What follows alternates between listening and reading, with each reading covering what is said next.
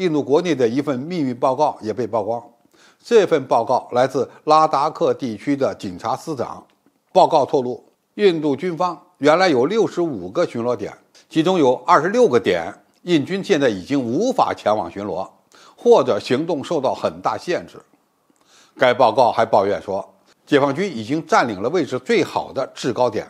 在相关区域部署了视频监控设备，包括班公湖南岸的黑顶、头盔顶、迭木卓克，而我方将这3个地点分别称为神炮山、阿印山号和点角村等等。